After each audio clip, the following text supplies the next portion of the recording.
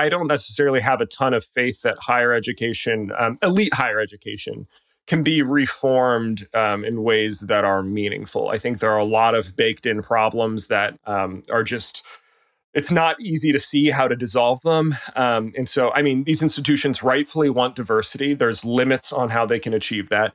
Now, thanks to the Supreme Court decision, no one can check a box. So the only way to signal diversity is through the college essay, which means this kind of performative discussion about race and trauma, et cetera, is now really the only avenue through which for colleges to figure out who's diverse and for applicants to signal their diversity. And I don't think there's much that can be done about it. And so, in a perfect world, if I was in charge of Yale and Harvard and everything else, I would probably have SAT cutoffs, say 1,300, and everything would be a randomized lottery above that. But I am not the emperor of higher ed. So, I'm not, other than some utopian solutions like that, I don't know that there's much to be done. But I'm fascinated by it, in the sort of compulsory racial performance that not just, Black and brown students, but also white students have to go through. I mean, I worked as a college tutor for many years, and one of the things that was striking to me is that I would work with wealthy white kids who are like, look, I'm not just rich and white. My dad's an alcoholic, right? So I haven't had an easy life. Or, I'm neurodivergent or this or that, And so whereas I think racial performance and passing and code switching and all of these sort of ways of positioning identity used to be just folks of color. It's now kind of expanded to everyone. And that's one of the things I'm interested in. This kind of racial performance is compulsory across the board, whether you're white, Black, brown, yellow, or whatever. Well, all right, let me do devil's advocate here, because I feel the same way about these things as you. I don't see how it can change. There are times when you can't get the toothpaste back in the tube, and the basic commitments of perfectly sane and benevolent people who are now running elite institutions and also just institutions of learning.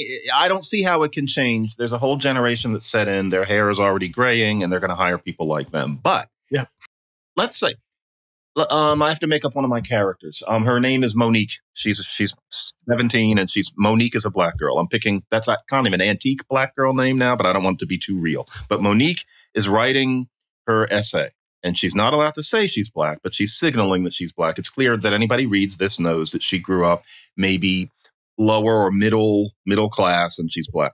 She signals it because there's a certain kind of experience that Black people have that is uniquely unjust because of our history in this country, and possibly the feelings against Black people are more deeper or more virulent than against others. I frankly don't think so, but Monique has been taught that, and her parents probably think so, and I could be wrong. So she signals it in her essay, and that does help her get into, I'm going to pick a place at random, Vanderbilt, Rice, whatever. What's wrong with that?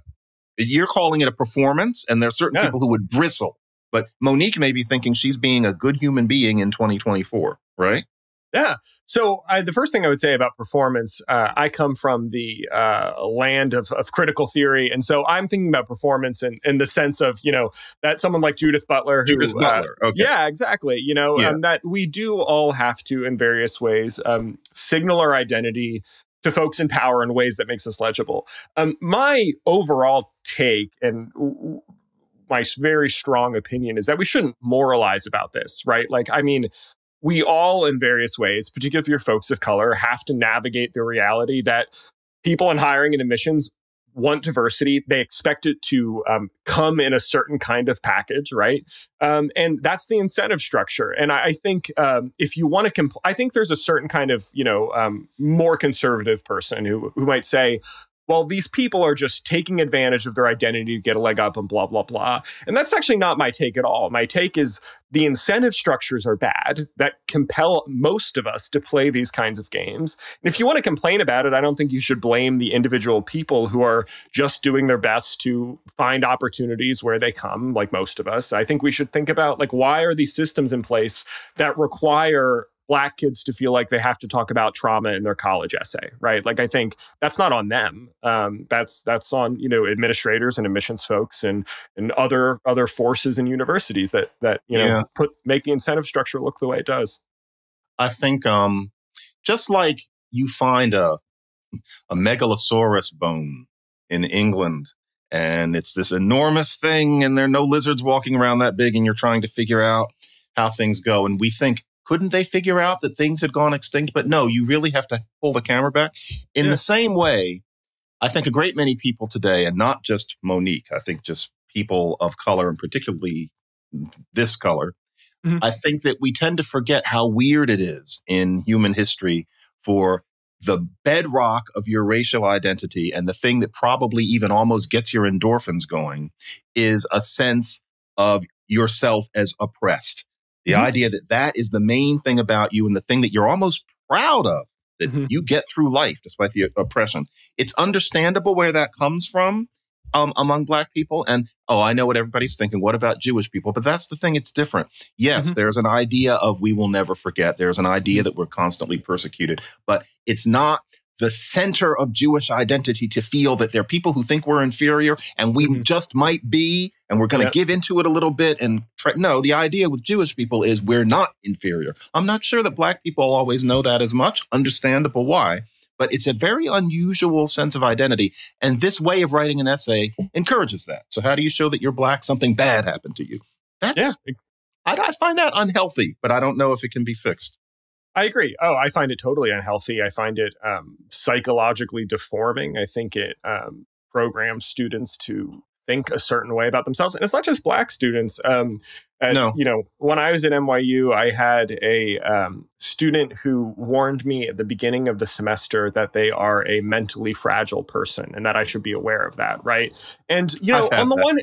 Yeah. And on the one hand, like whatever accommodation someone has is fine. That's for someone else to decide, not me. But what stuck with me was the way she framed it, right? It wasn't like I have XYZ condition that might make ABC things difficult for me, or that I might need more time or whatever. It was like who I am is mentally fragile, And I think that it's not just race, it's all sorts of other stuff where many of us are now programmed to think on a kind of deficit model, and I don't think it's especially healthy. It's understandable in a lot of ways. I'm a big fan of the historian Christopher Lasch, and he wrote a book called The Culture of Narcissism, where, he made the point that I read it last week, just by chance. Oh, nice. Yeah, I'm a big Lasch fan. And, the point he makes there is like, yes, there is this narcissistic self-absorption and this wounded mentality and victim, et cetera. But it's a result of economic forces. This isn't just a cultural change. In other words, this isn't people who need to pull themselves up by their bootstraps. The world is uncertain. And in the 70s, Lasch was talking about nuclear anxiety, environmental, economic anxiety, inflation, whatever. But today it's really the same. And so, I think there's a certain narrative that's like these kids are snowflakes and they need to buck up. And that's not entirely wrong, right? There is a cultural dimension to everything. But then there's also this. But they're doing it for a reason. Calling them names doesn't make any sense. Yeah, exactly. And universities are increasingly a rat race, and college admissions. I mean, college acceptance rates have plummeted over the last few years. It's remarkable. I mean, some institutions that, I think Boston College has dropped from in the last decade a 40 or 50% acceptance rate to a 20% acceptance rate.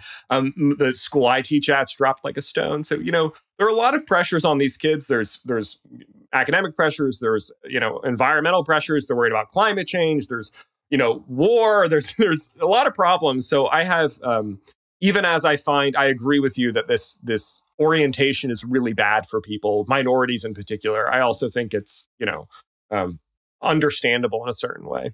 Yeah, it's throughout the culture. And that's actually Lasch. That book was one that I had sort of pretended to have read forever. Yeah. And then I realized, no, I need to actually read it. And I was just thinking, I wish he were writing now, because the book is now inevitably dated in terms of its references. And I was thinking that I agree with everything he's saying, or like 90% of what he's saying, except I think there's a mission creep.